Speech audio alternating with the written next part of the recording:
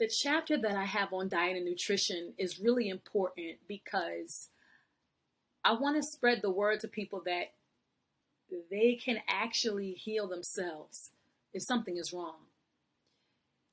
If you know how the body works and how the mind works and how they work together, you'd be surprised at how much more healthy you can become.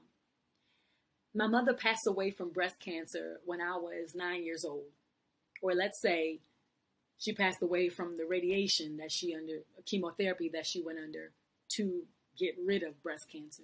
And a lot of people do, you know, but breast cancer and cancer in general is not something that happens like that. You know what I'm saying? It's over time and it grows. Sometimes it, lays dormant, stops growing.